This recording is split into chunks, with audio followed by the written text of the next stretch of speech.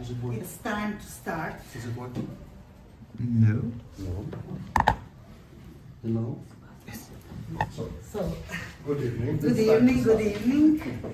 I would like to introduce very special guest tonight, and that's Sam Vaknin.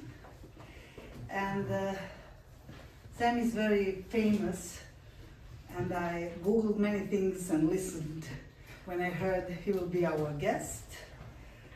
Maybe the most famous book is Narcissistic Malignant Self-Love. Yes, and 50 other different books and many other things. So Sam started this long time ago, and he coined the term narcissistic abuse, which is now very much in use.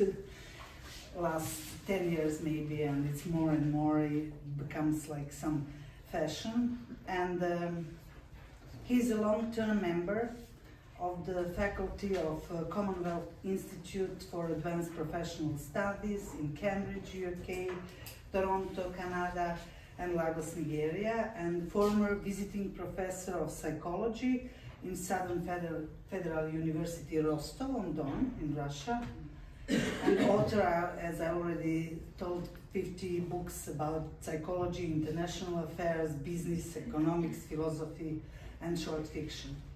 So this theme tonight is Narcissistic Abuse Detox, Deprogramming Yourself After the Narcissist Shared Fantasy. I'm very much interested about that, and I'm glad you are here with us. Thank you. So around 50 minutes is lecture, and after that will be around, after break, short break, 50 minutes for question and answers. I think it might be longer. Okay, and please, your mobiles put on silent. So this was a lecture. Do you have any questions? Okay, ladies and ladies. And ladies, and ladies, and gentlemen. Yes, Dorian and Gray, I remember. Yes. And gentlemen, of course. Thank you for your help, Anton. Today I'm going to take you on a tour into a world which is utterly alien, like visiting an alien planet. But everything I'm going to say, I'm going to substantiate. I'm going to refer to studies, scholars. So as I speak, you can note down the references and study more, or go deeper into what I'm saying. Still, I'm warning you that what I'm saying is going to sound completely hallucinatory. I tried not to take LSD today, so I'm more grounded than yesterday, but it will sound very, very strange. Before I start, and apropos hallucinations, I would like to thank the organizers of this lecture, which is Irina and Tihana, and Irina. And I, in the best narcissistic fashion, gave them a very short notice, very short pre-advice, and still they managed to bring all of you together. So very nice of them. I would also like to thank the survivor, my wife, Lydia Rangelowska, long suffering and still here. I don't know what it says about her and me. She's still here. She's also actually an expert on narcissistic abuse. She was the first person I educated 27 years ago, and since then she has made her own contributions to the field of narcissistic abuse. So sometimes the student is more than the master, exceeds the master, yes? Which is the best situation actually. Thank you. Okay. A child is born. The child is born and immediately assailed and assaulted by smells and sounds and distractions and stimuli from the environment. And yet the child is not equipped, at least initially, to cope with this avalanche of information. Even as adults, and that's a fact that you can check online, even as adults, here, hello. Yeah, here. Even as adults, we process about 5% of environmental information. 95% is relegated to what is colloquially known as the unconscious. It's the wrong term, but still. Imagine we as adults can cope only with 5% of the information. Imagine a baby, a newborn, on the first day, on the second day, on the third day. And yet, within fewer than 4 days, the baby is able to tell that his mother is in the room. He is able to react to her smile. This is known as reflexive empathy. There are 3 types of empathy: reflexive, cognitive, and emotional. Reflexive empathy is when the baby reacts with a smile to the mother's smile. This is medically impossible, as any doctor here would tell you, myself included. This is medically impossible because the baby's eyesight is not sufficient at this stage to discern the mother's smile. And yet the baby does react to it. It's one of the biggest mysteries of medicine, of developmental biology. We have no idea how the baby realizes that mother is smiling. Of course, the baby reacts to tactile input, to touch. The baby reacts to smells, mother's smell. The baby can tell probably differences in gray, like shade and light, and so on. So by the 4th day, the baby is aware that mommy is in the room. And an intricate dance begins between the newborn and mother. If the mother gets it wrong, we end up with a narcissist. If the mother gets it right, we end up with a politician. So, you'll have to tolerate my sense of humor. My apologies in advance. It's something Jewish, I see. Okay. The first instinct of the baby is to be seen. The baby is programmed from birth, actually within the womb, to attract the mother's attention. The baby needs to be seen in order to survive. So being seen, being noticed by other people, is not hubris, is not narcissism, is not grandiosity, it's a survival. It's a survival strategy. We need to be seen, and if you don't believe me, go to any social media. We need to be seen. This starts at age 4 days. The baby cries, for example, is a cue. Crying is a cue for mother to attract her. But then the need to be seen has a second function that is not often discussed. So the first function is survival. A baby that is not seen is a dead baby. I'm sorry to say. Because mother will not feed such a baby, mother will not take care of such a baby, and so on. So the baby needs to be seen in order to survive. But that's the second function. Remember that the baby is able to tell the existence of only one object, and that is mother. I never said that the baby is able to tell that he or she exists. The baby is not aware, of course, that he or she exists. He's aware only of the existence of mother. So how do we develop the sense of selfhood? How do we become individual? How can we tell, at what stage can we tell that there is we, as opposed to the rest of the world? This depends on mother. Mother's gaze. The baby becomes through the eyes of the mother. When the baby sees itself reflected in the eyes of the mother, the baby experiences trauma, a shock, a schism. The world is broken because the minute the baby sees itself through the mother's eyes, the baby realizes, I am not mother. I am not mother. There's mother, and there is something which is reflected in mother's eyes and is not mother. So suddenly the world is binary. Whereas the world starts as a monolith or monopole, it becomes binary, and gradually the baby, around age 6 months, the baby begins to understand that this reflection is himself. Because when mother moves her eyes, the baby is not reflected. Exactly, this happens exactly in experiments with monkeys. When we put monkeys in front of a mirror, they gradually begin to identify themselves in the reflection in the mirror.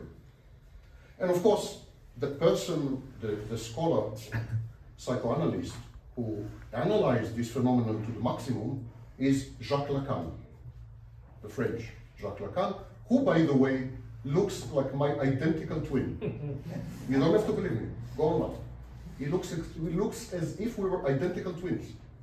And his main topic was narcissism. I was born and he died. I'm not sure there's a connection between the two events, but it's a distinct possibility if you believe in reincarnation.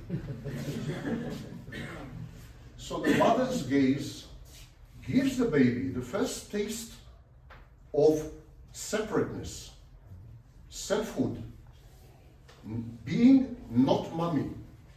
Now, of course, you understand that until age 6 months, mother is the world. The baby is unable to distinguish mother from the rest of the world. So mother is the universe. So the break is not only with mother, the break is with the whole world. This is a major trauma which is neglected a lot in the literature. Now this is something, again, neglected in literature. When you perceive yourself as not someone else, there's a trauma there that is triggered. I will discuss it a bit later. I call this process othering, the ability to perceive others. Okay, what happens? So let's summarize this part. Mother's gaze defines the separateness of the child and allows the child to begin the process of developing a self. Now, language issue. Freud called it ego, Kohut called it self. I mean, I'm talking about the same thing. This core identity which defines to yourself who you are. This misperception that you are continuous, that there is continuity. Of course, it's total nonsense. There is no continuity. But we all deceive ourselves to believe that we are continuous. This continuity is the self. Okay? Mother's gaze is critical, therefore. What happens when the mother is absent, depressive, absent physically, absent emotionally, depressive, selfish, narcissistic? Or what happens when the mother uses the baby as an instrument, instrumentalizes the baby? What happens if the mother uses the child a little later as substitute spouse or substitute parent? Processes known as adultification and parentification. What happens when the mother prevents the child from having contact with reality by, for example, idolizing the child, pedestalizing the child, telling the child that he can do no wrong, not allowing the child to interact with peers, and so on?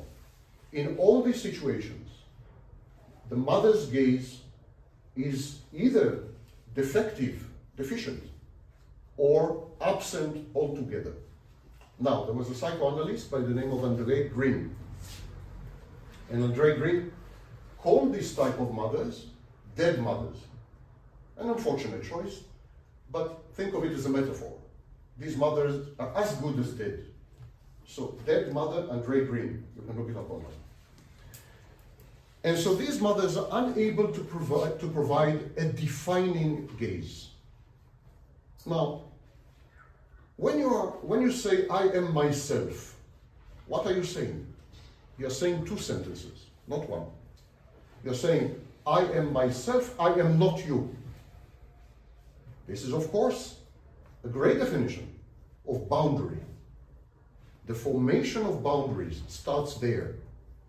If the mother's gaze is absent, there will be no sense of selfhood and no boundaries between internal and external. There will be confusion between internal and external, and I'll come to it in a minute.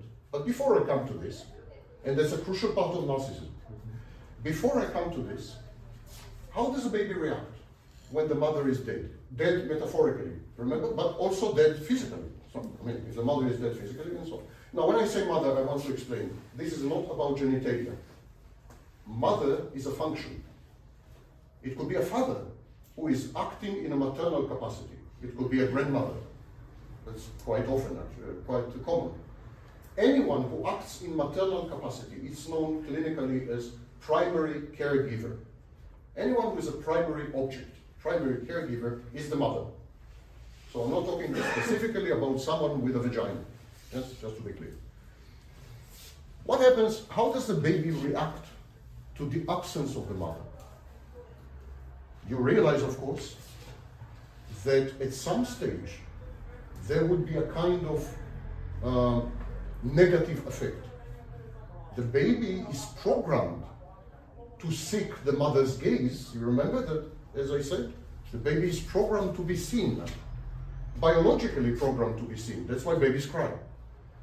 It's biologically. And then when there's no response, there's the equivalent probably of some kind of panic, but there is also the internalization of the message. What's the message? I don't exist. I don't exist. As the child grows older,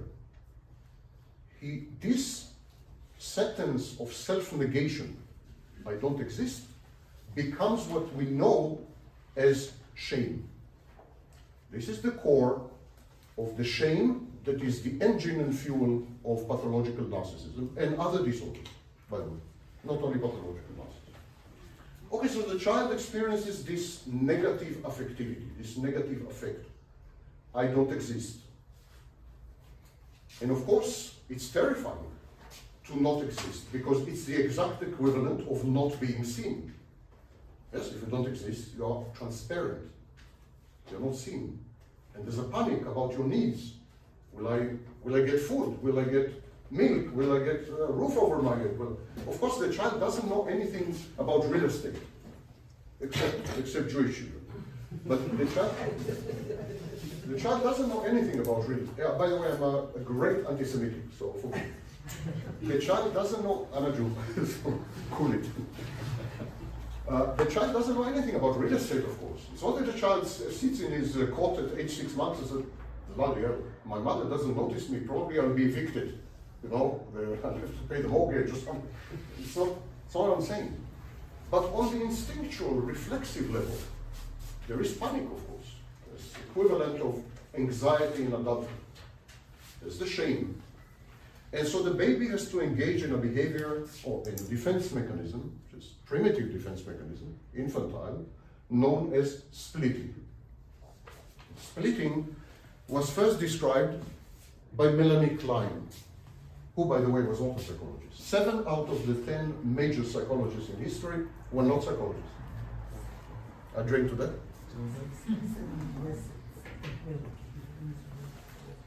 Winnicott was a pediatrician, Freud was a neurologist, etc. Now, splitting. The child has to cope with this situation. Splitting is a normal part of development, totally normal. But in the case of the dead mother, when the gaze is absent, the splitting becomes malignant, becomes pathological. So the child initially splits the frustrating mother. The mother is frustrating, yes? She doesn't notice the child. She doesn't see the child. There's no gaze, there's no reflection, there's no feedback from the mother. So the mother is a frustrating object. And the child splits the mother. Splits the mother into good mother and bad mother.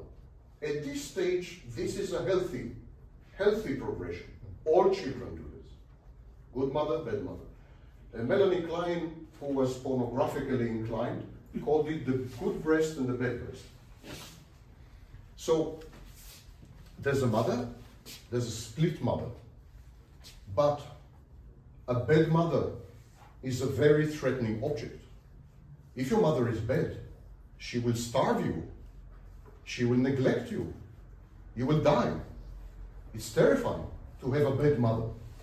Bad mother, good mother. So what the child does, he internalizes the bad mother. What happens is the child splits itself. As the child splits the mother to defend against anxiety of an external bad object, bad mother, the child splits itself as well. Becomes a bad child and a good child. Up to here, this is healthy progression. The mother, the good mother, it's known as good enough mother. That's a term coined by Donald Winnicott. The good enough mother manages the situation. She provides the child with equal measures of gratification, satisfying the child's needs and expectations, and she frustrates the child. The role of a good mother is to push the child away. That's the main function of a good mother. Contrary to what you see on television and soap opera and self-help books and other such nonsense. The good mother pushes the child away. We'll come to it in a minute. This is known as separation individuation.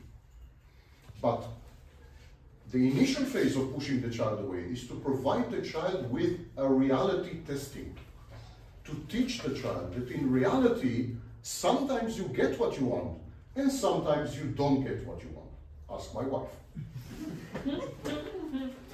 So, the child learns to integrate. The child splits, and then he learns to integrate. The child becomes partly bad, partly good. Mommy is partly bad, partly good. Everything is now in gray. Not black and white, but gray. Splitting scissors. At this stage, splitting spots.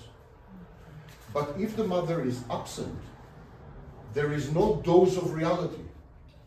And the child remains stuck in the split mode. Where there's a bad mother, bad child, good child, and he has to make a choice. And the only choice he can make, but this is the pathological process, what I'm talking about, yeah? The only choice you can make is mother is all good, I'm all bad. The alternative is terrifying. If mother is all bad, I'm all dead. You know? So mother must be all good, and I'm all bad. At this stage, we have something called bad object.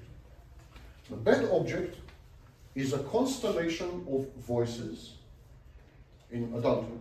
Constellation of voices known as introjects.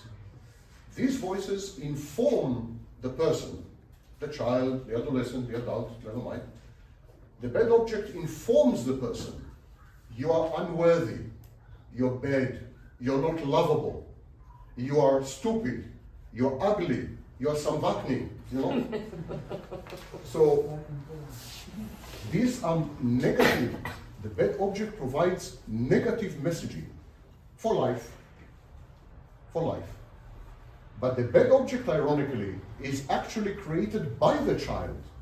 The child internalizes. There's a process with 4 stages. The first stage is internalization, then identification, then introjection, then incorporation. If you want to read about it online, I will not go into it right now. The child goes through these 4 phases and actually generates a bad object in order to keep mother, Madonna, good, perfect, all good, so that the child doesn't feel threatened and anxious with a bad mother. But this, of course, has lifelong implications. It's a disaster. It's an absolute disaster. And it is at the core of narcissism. We'll come to it in a minute. Now, at this stage, in healthy development, when the child integrates the bad mother with a good mother and gets a gray mother, sometimes good, sometimes bad, you know, the child is ready to separate from the mother. Because the reason the child was merged with the mother, the reason the child was fused with the mother, the reason the child was in what Margaret Mahler called the symbiotic state or phase with the mother, in symbiosis, is because mother was all good. If you have an all good partner, it's difficult to divorce. Yeah? So the child cannot divorce the mother as long as she is totally good. But the minute she becomes human, the minute the child develops what we call reality testing. Reality testing is one of the ego functions. So the minute the child develops reality testing, the child is ready to say goodbye. Because mother frustrates the child, pushes him away. He's not always there. He wants her, she goes away. He wants to eat, she doesn't give him food, etc. So he says, the hell with it. I'm going to find another mommy. And this leads to a situation. Sorry? Wife. No, wife is a narcissist. A narcissist we'll come to it. Narcissists convert intimate partners into maternal figures. That's sick. That is pathological. The child we're talking now, for you to understand, the child is about age 18 months. 18 months, between 18 months and 36 months. This process is known as separation individuation. It was first described by Margaret Mahler, although she built on the work by Melanie Klein. So at this stage, the child is ready to separate. Initially, what the child does, he is looking for another mother because he still has memory of the totally good object. So initially he's looking for another mother, but very fast the child comes across reality. He's frustrated, he gets wounded, peers, teachers, so he finally gives up on this fantasy. And he compromises with reality. We have perfect ego functions, we have reality testing. A healthy person is born. And that is age 36 months. Now the separation individuation has multiple sub-stages. Differentiation, rapprochement. I will not go into all this now. This is not a seminar. Unfortunately, that's a lecture. Okay, but the child is able to separate individually. If the child doesn't have a mother's gaze, she remains all good. Because the child becomes all bad. So he cannot separate. He cannot separate. She's all good. There's no need to separate. No incentive, no motivation to separate. Why separate? Why give up on an all good object? What are you hoping to find? Another all good object? No. You're familiar with mother. You get along. And I know many people who are 40 years old who are still in this stage where mother is all good. Yeah? And of course, their girlfriends are all bad. So, Cheers to that. yeah, a drink of it.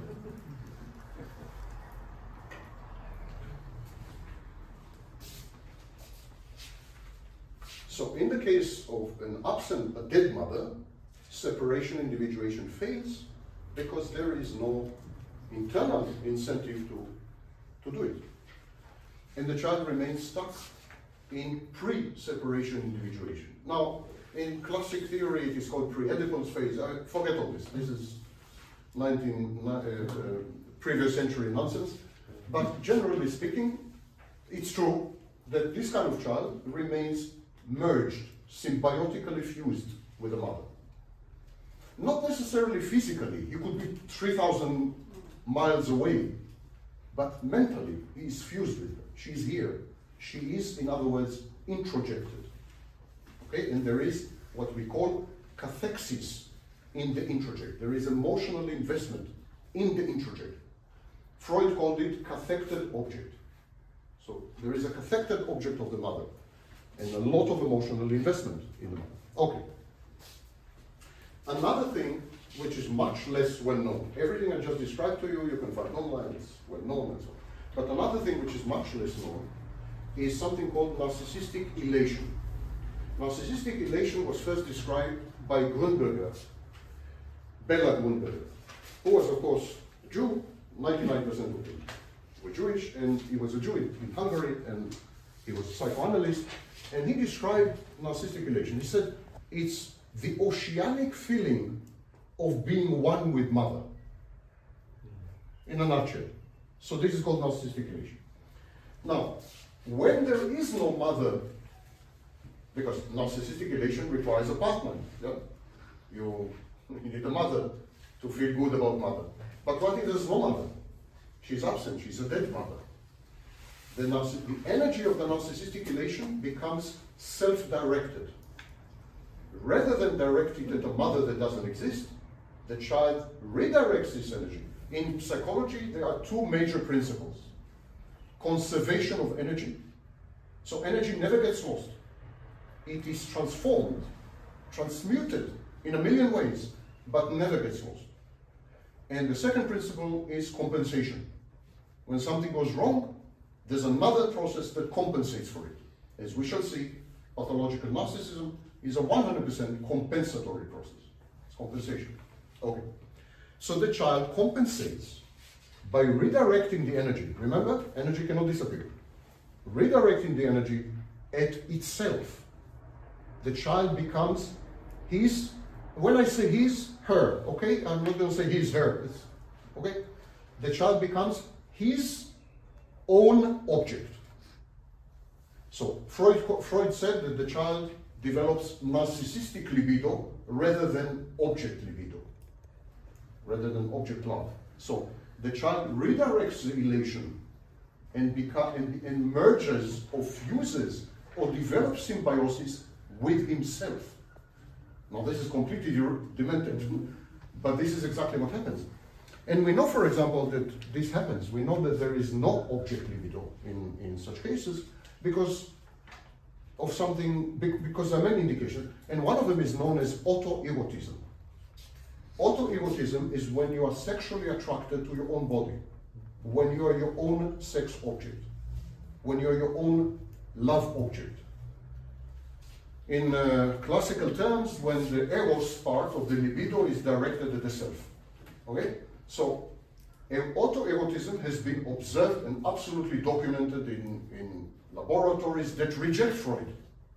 Laboratories that reject all this, anything before 1980, still documented autoerotism.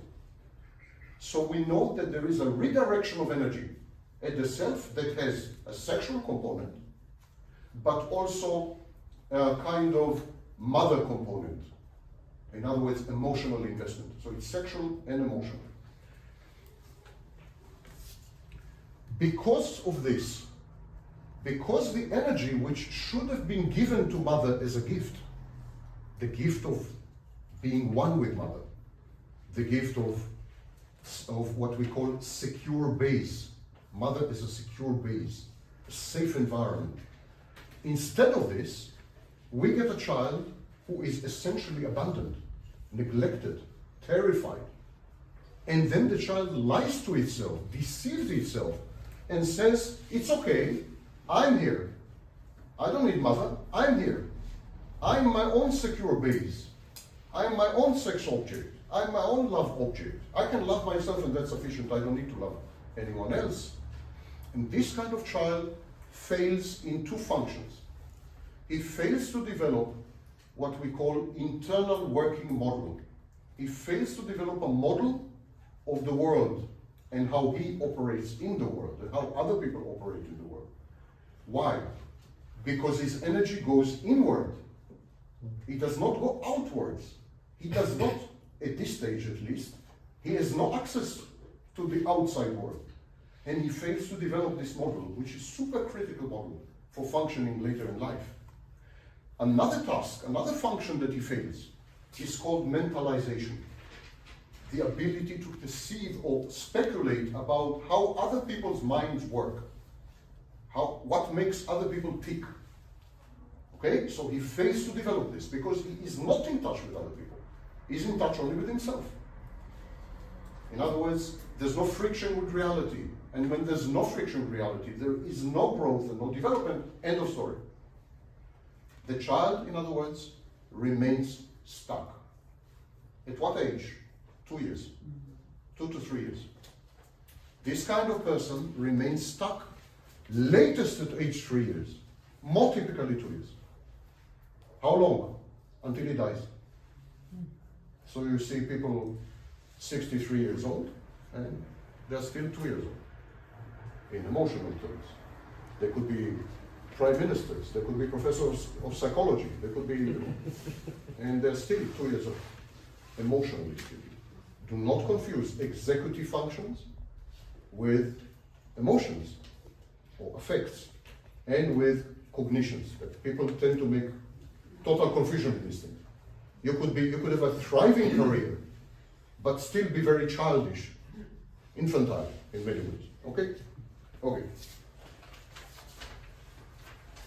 And then a cataclysm happens. Anyone wants to leave, please feel free, honestly. I will not be offended. I will cry a little in the toilet, but it's okay. I'll recover. No, seriously, I see one or two of you. No, I offered to this girl to sit here. In case she... No, you can leave. Anyone who wants to leave can leave. No, seriously. No, it's not. Yeah. She wants to close it. And now something cataclysmic happens.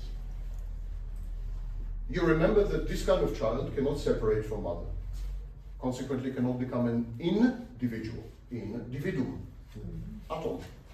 Cannot become an individual. And therefore, cannot develop any of the hypothesized structures of the psyche. Now, never mind what name you give this. You can call it ego. No one captured an ego in a laboratory and spoke to it. Yeah. These are all metaphors. But I have a surprise for you. I have a PhD in physics.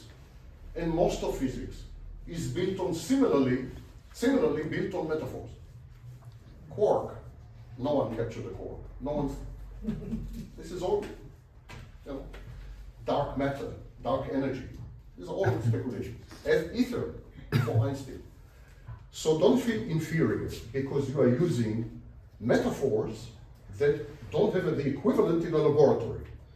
This is nonsense. It's the same in physics. So this kind of child does not develop an ego in Freud's terms, or doesn't develop a self in Kohut's terms.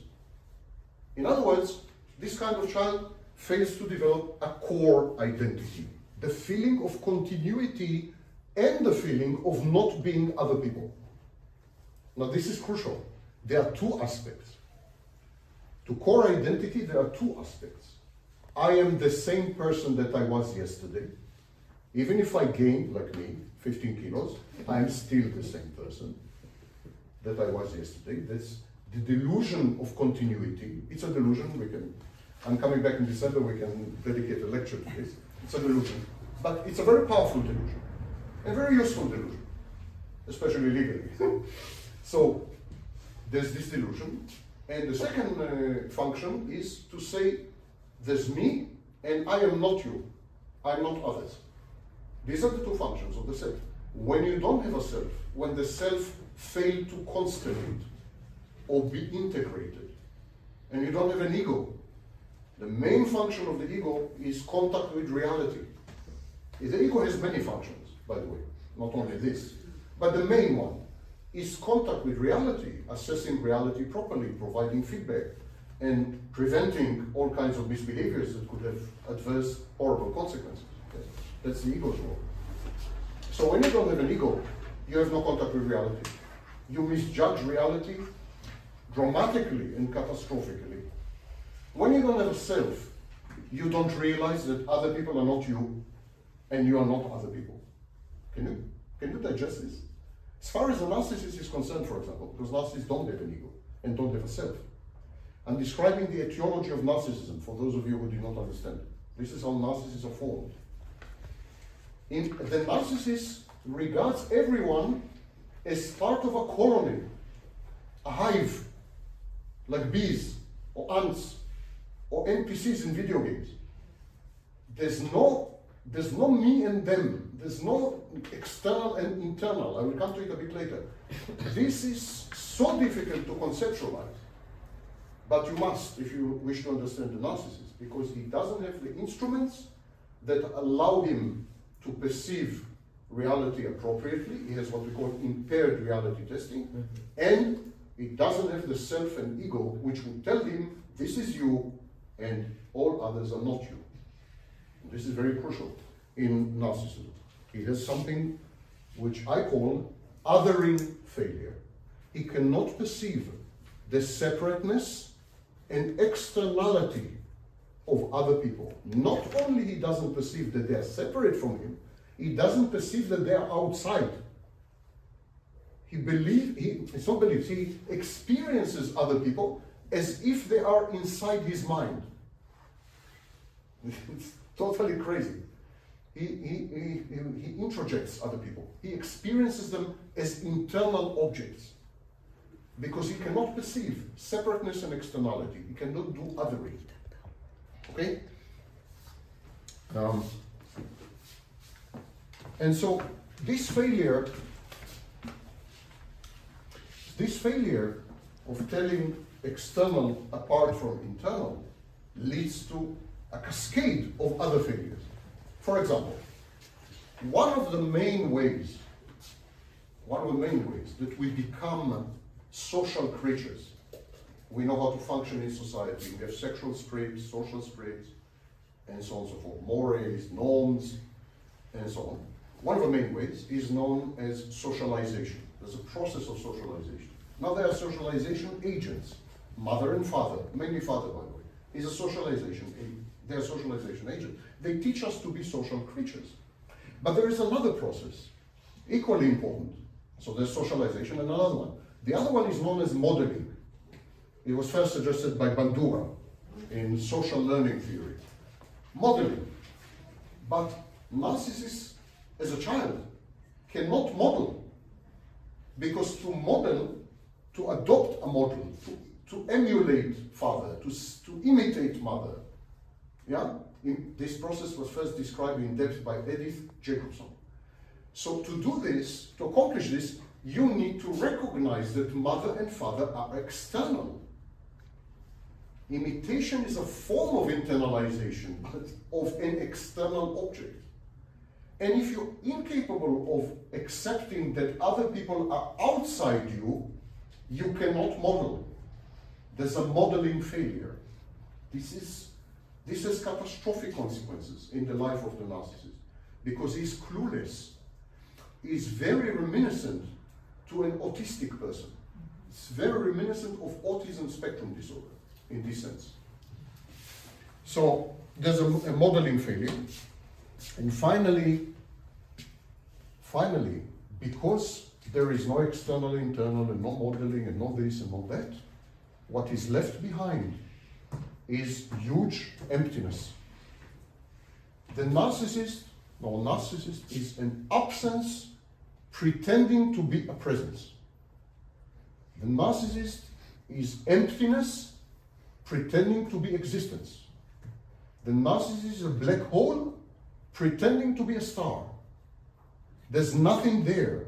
I want you to understand that. Absolutely nothing there. There are no internal psychodynamics in narcissism.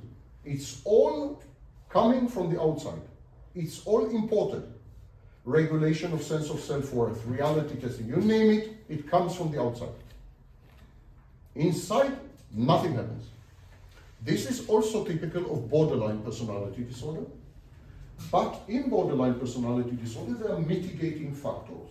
For example, people with borderline personality disorder have more empathy than narcissists. People with borderline personality disorder are capable of experiencing emotions. They are actually overwhelmed by emotions, a process known as dysregulation. So they are far apart from narcissists. It's not the same.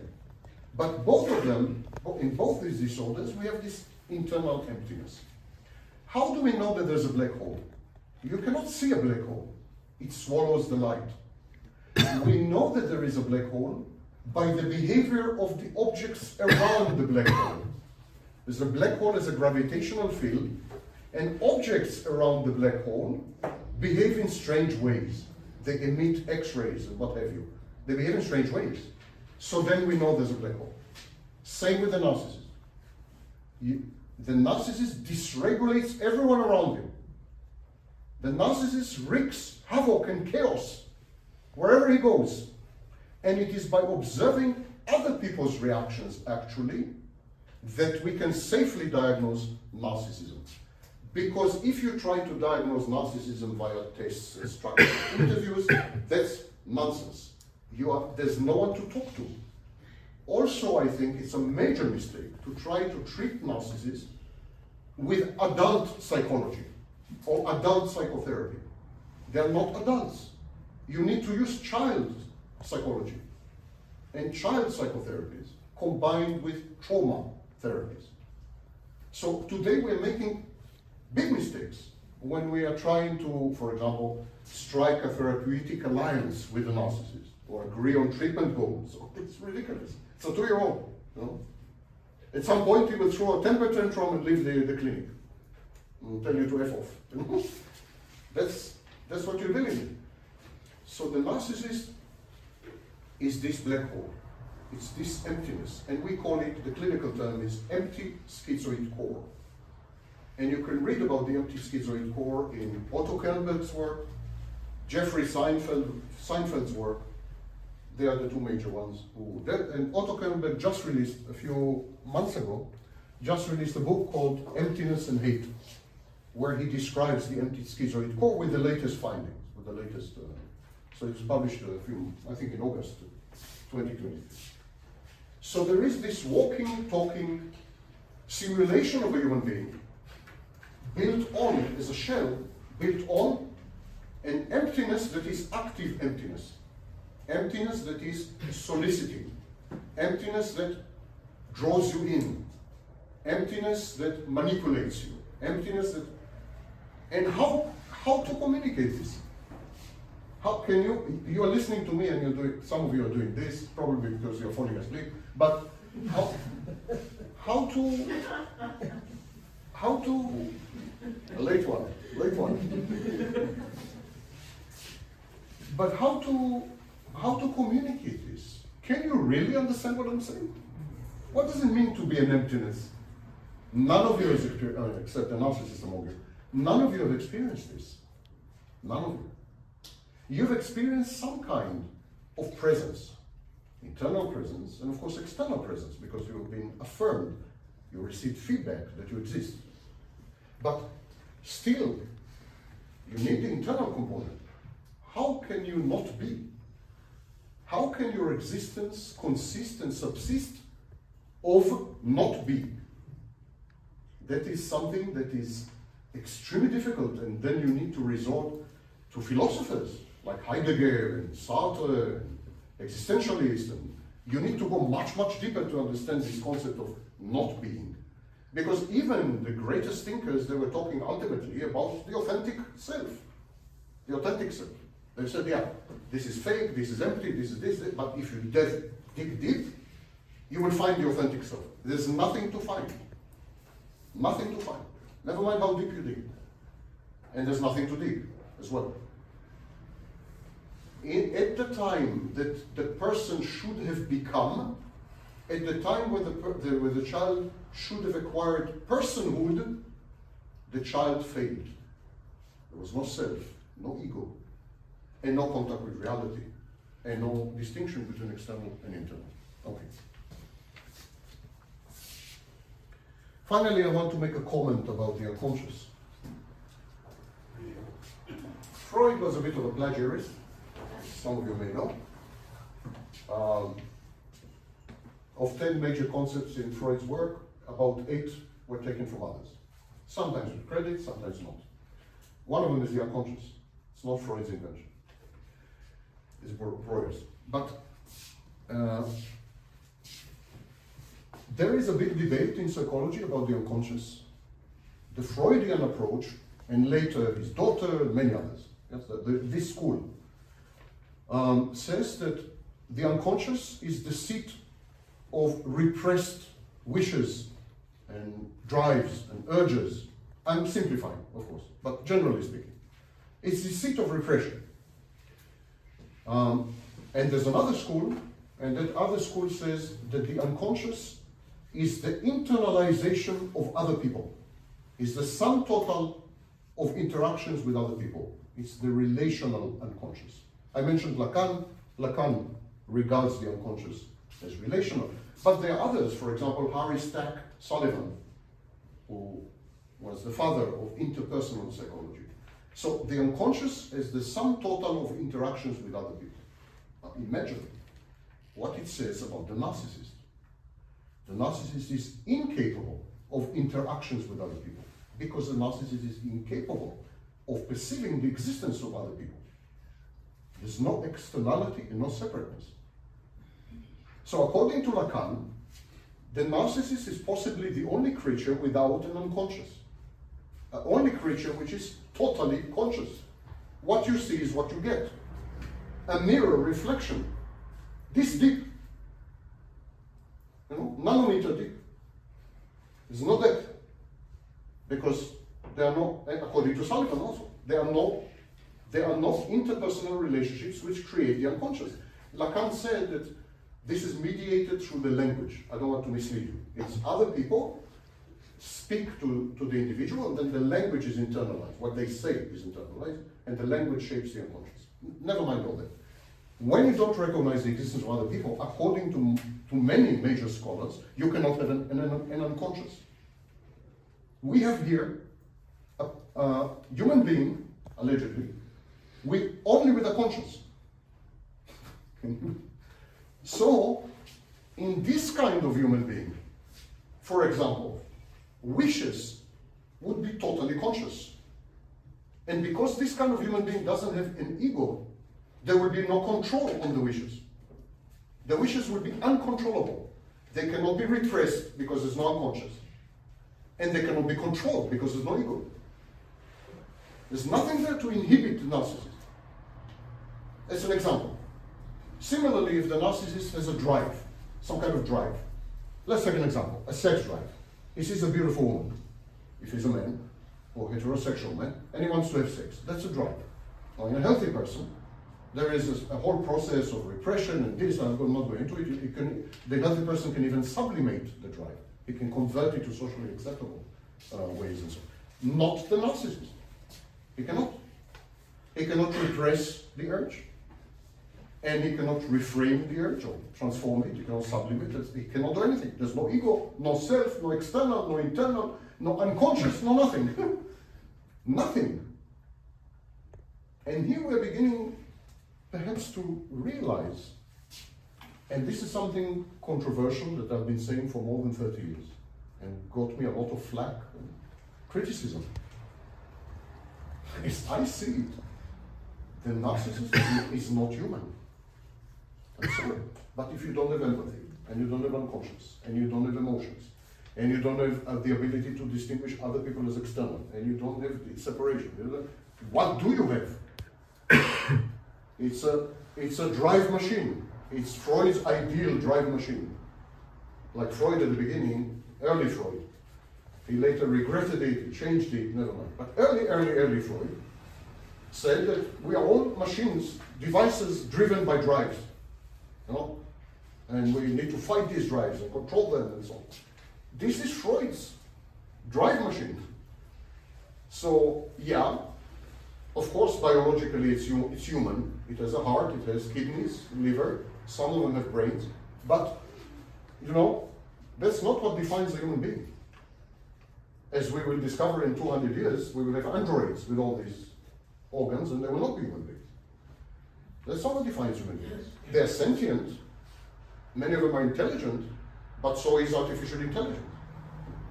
I have serious doubts whether we are talking about human beings. I think it is possible to frustrate or thwart or distort the developmental pathway in early childhood so as to produce, I don't know, a mutant, I don't know how to explain, not a human being.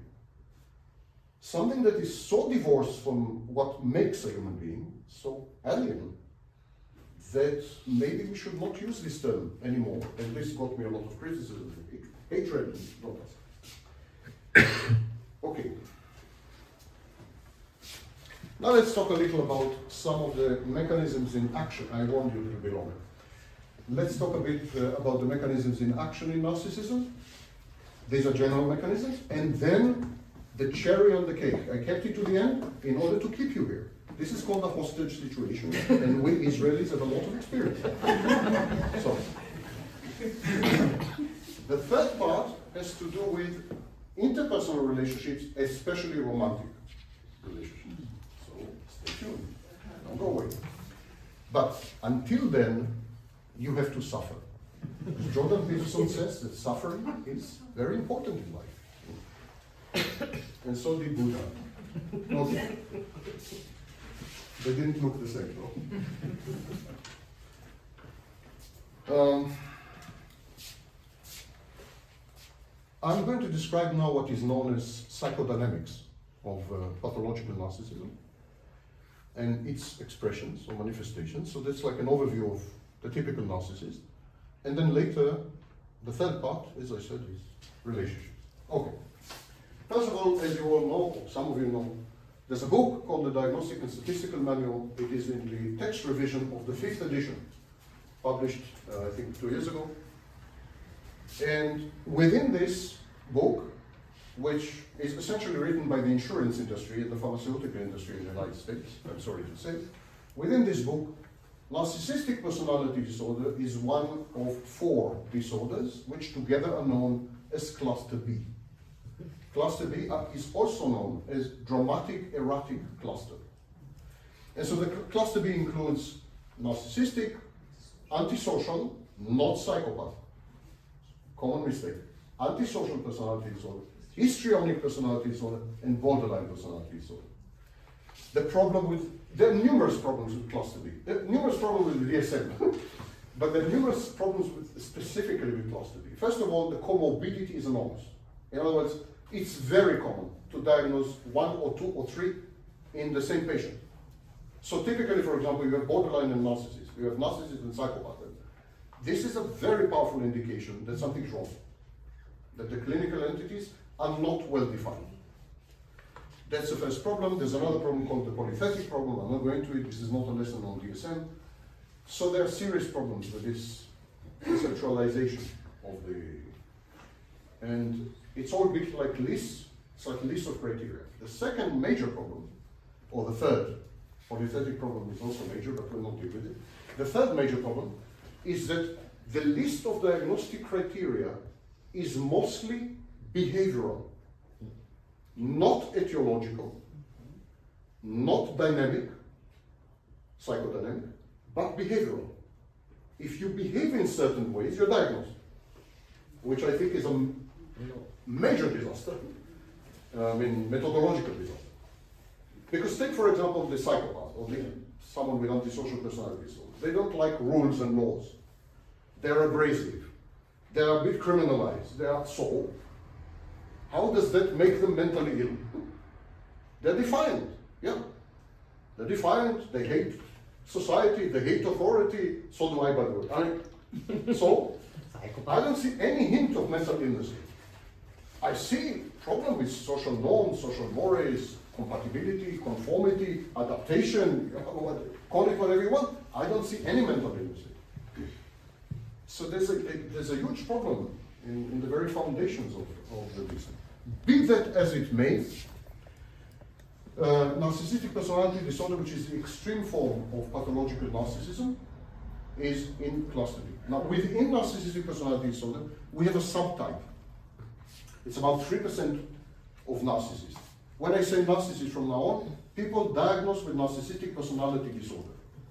Not a-holes, not jerks, not your current partner, but people diagnosed with narcissistic personality disorder.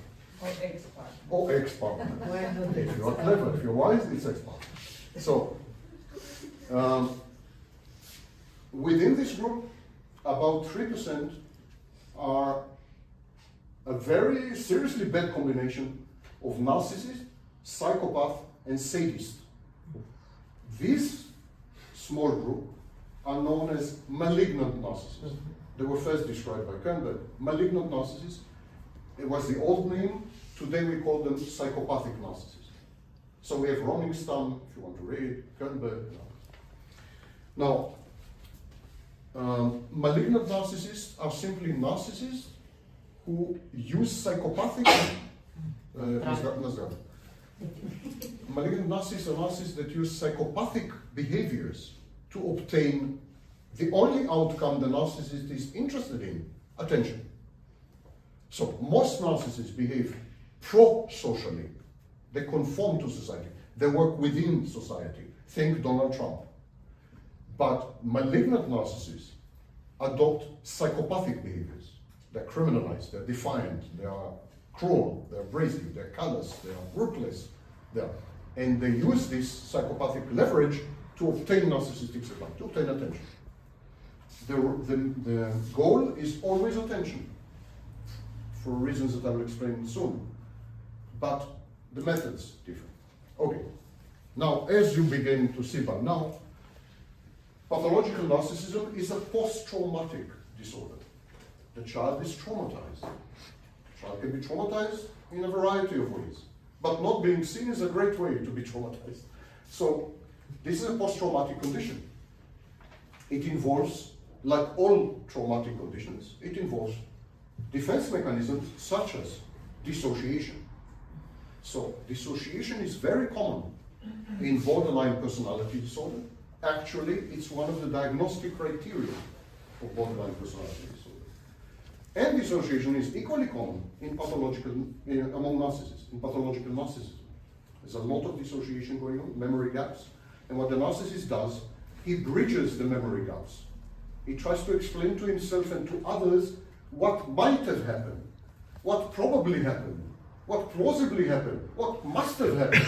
And this is called confabulation. Now, confabulation is common among psychotic patients also. And we're beginning to see that there are many, many, many commonalities between pathological narcissism and psychosis. This was not, regrettably, I'm not the first to say this. The first to say this was Otto Kemper.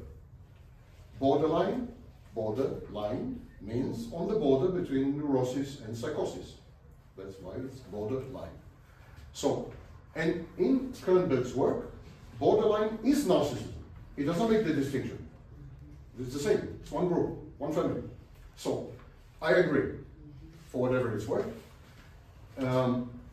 Narcissism has many elements of psychosis. I will give you one example.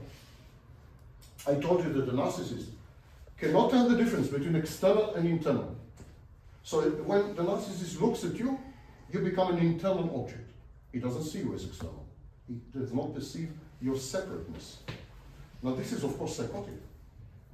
In psychosis, there is confusion of internal objects as external.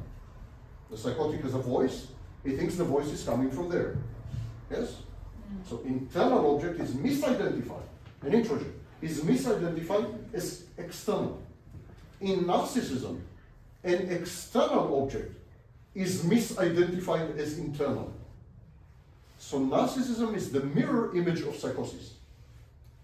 The left hand and right hand of psychosis, in effect. And like in psychosis, there's trauma, there's dissociation. There's another thing called hyperreflexivity. Hyperreflexivity is expanding outwards to include the world. So digesting the world, assimilating the world, so to speak.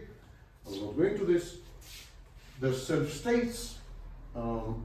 In cluster B situations, there are self-states. If you want to read more about self-states, the guy who came up with the idea is called Philip Bromberg. Philip Bromberg, and I built on his work. I adopted his work to pathological narcissism. If you go on my channel, YouTube channel, you will find many, many videos about self-states, pseudo-identities, ego states, sub-personalities, and so on and so forth. You'll find many videos. I'm also publishing a book soon about all this. So they all have self-states. Self-states is simply when you switch from one type of identity to another, and of course if you don't have an identity, then you have only self-states. And in both borderline and narcissism, there is something called identity disturbance or identity diffusion. No stable identity, because it's empty. If it's empty, you can pour wine, you can pour milk, you can pour water. It's empty. So one day you're milk, one day you're wine, one day you're water. One day the borderline believes that cheating the partner, engaging in infidelity is horrible, and the next day she does it. And one day the narcissist believes that he's going to be a great writer, and the next day he's a businessman. There's no constancy of goals, beliefs, values, and so on, and because there's no identity. Similarly, there is no constancy of external objects because there's no perception of external objects. So they don't have object constancy. The narcissist doesn't have object constancy, and the borderline doesn't have introject constancy. So much to say, and I apologize if I'm giving you only the headlines, but I'm giving you keywords that you can later search until you get very, very old and then you can hand it over to your next generation. Which would please me no end. Okay. Next. A critical dynamic in pathological narcissism is known as narcissistic supply. Narcissistic supply is a fancy name that I borrowed from early 1937 psychoanalytic literature, and I redefined it for narcissism. Today's use is my work, actually. So narcissistic supply is a fancy word for attention. Attention could be positive and negative. If the narcissist is feared, if people fear the narcissist, that's narcissistic supply. If people think that the narcissist is the worst criminal ever, a demonic maniac, that's narcissistic supply. Of course, if they admire the narcissist, adulate the narcissist, listen to the narcissist lecture about cluster B, that's also narcissistic supply. Okay? So narcissistic supply is crucial. Another concept, because I'm going to use all these concepts, so it's like giving you a dictionary. Another concept is external regulation. We regulate, healthy people, not me, healthy people regulate the internal environment by themselves. You regulate your own emotions, you regulate your moods, and above all, you regulate your sense of self-worth. Sense of self-worth is simply knowing who you are, your advantages and disadvantages, shortcomings, limitations, skills, talents, and so on and so forth. This comprises self-esteem and self-confidence in a package known as self-worth. As usual, the narcissist regulates everything, emotions, cognition, sense of self, you name it, from the outside. Everything is coming from the outside. So you can affect the narcissist's mood by telling him you're not a genius, you're an idiot. So that would affect the narcissist. Try it on me. It would affect the narcissist's mood. You have the capacity to dysregulate, to render the moods of the narcissist labile. You have the capacity to dysregulate the narcissist's emotions to some extent, negative emotions like envy, anger, the famous narcissistic rage. Yeah? So this is called external regulation. Now in borderline, external regulation is total. The borderline hands over her regulatory functions, usually, to an intimate partner or to a special friend. And then that person regulates the internal world of the borderline. She outsources her mind, which explains why she panics. When the borderline develops intimacy, it means that her mind, she is out of her mind. Her mind belongs to someone else. And that creates enormous panic, known as engulfment anxiety. And so the borderline approaches you and avoids you. Approaches you and avoids you, which is known as approach, avoidance, repetition, compulsion. And so there's a famous saying, I hate you, don't leave me. The saying about borderline. So external regulation is critical in narcissistic and borderline disorders. Next is self-supply. When the narcissist fails to obtain supply from people, attention and so on, he gives it to himself.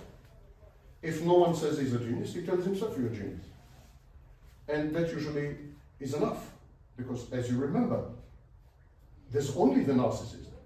It's total solipsism. Even you are just figments in the narcissist's mind. You're just NPCs, you're just representations, avatars, snapshots. I call them snapshots. Clinical term, introjects. You're just, so self-supply would make sense, because only the narcissist exists. Whether he uses this internal object or that internal object is not relevant.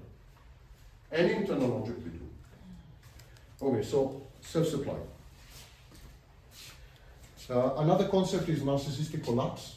It's when the narcissist fails to obtain narcissistic supply on a regular basis. So that causes collapse.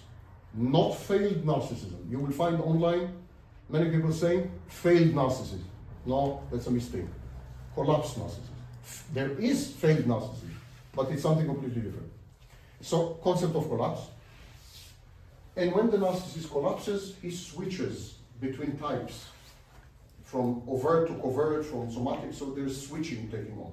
Same happens with borderline. When the borderline is faced with a collapse, for example, when she anticipates abandonment, or experiences rejection or humiliation and so on, she switches. Clinically, she becomes a secondary psychopath. So this is very important. And finally, I will discuss objects, good objects in narcissism, and then we will go to the romantic relationships and so on and so forth. Put on music, incense, lighting. Okay. But if I may suggest, when I finish this section, tell me if I'm, because for me you're internal objects, so. If I may suggest, why don't we take like 5 minutes break? I can continue forever because I love the sound of my voice. Maybe now it's better. No. Let me finish this section. Finish this section, then we'll take a 5-minute break. Okay. Then probably none of you will return, and I will continue with my favorite audience. Yeah. Self-supply. Self-supply, exactly. Ah, yes. You got it. Finally. Okay, so the last thing in this section, is objects.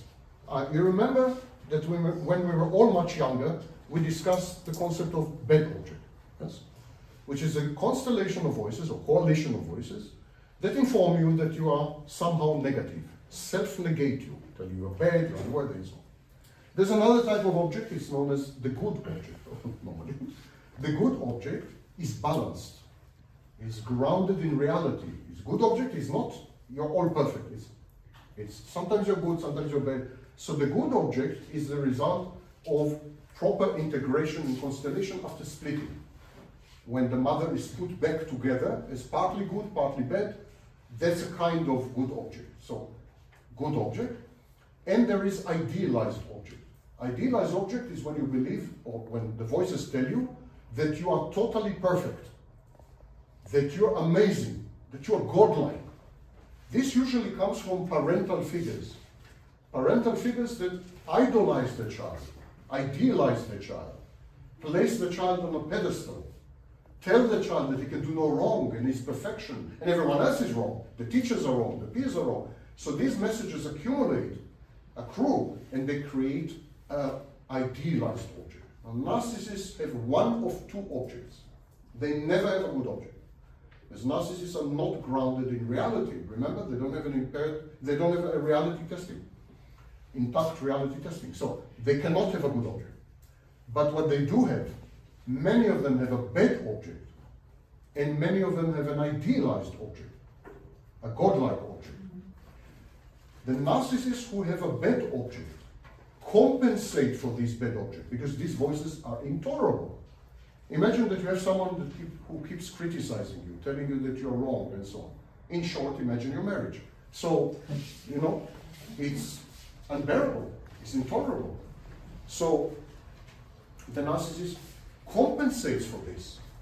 And he compensates for this by pretending to be everything opposite to the bad object. Everything the bad object tells him, he's saying the opposite. So the bad object tells him, I don't know, you're stupid. He says, no, I'm a genius. This is a compensatory mechanism, and this is known as the false self. The false self is a term developed, not invented, but developed by Winnicott. So the false self is actually a kind of compensation for the bad object or the idealized object. If the narcissist has an idealized object, then there's no compensation. The narcissist believes that he is godlike, there's no need for compensation. Then we get typically overt, grandiose narcissists. If the narcissist has a bad object and compensates for it by pretending to be godlike and lying to himself, deceiving himself and others that he is, then we get typically, not always, a covert narcissist.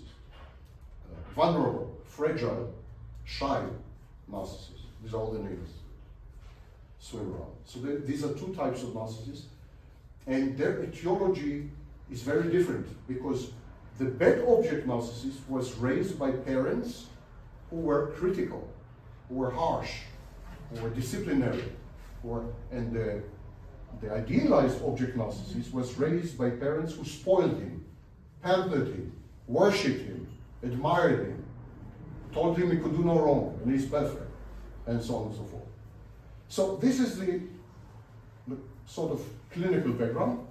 And when some of you come back, those of you who are brave enough and or not mine, then we will discuss what happens to the narcissist, the poor narcissist, in romantic relationships. As an example of interpersonal relationships. Everything I will say in the third section about relationships, interpersonal relationships, apply to all interpersonal relationships. The narcissist interacts with his best friend, with his boss, with his colleagues, with his intimate partner, with his children, identically. It's the same mechanism. But I'm going to give it as an example an intimate romantic relationship. Because first of all, that's the most common experience. Second most common is being a child of a narcissist. And also, it guarantees that most of you will stay here. So, it's a manipulative technique. Wishful very thinking. typical of narcissists. Wishful thinking. Yes, wishful thinking, exactly. Magical Magical thinking.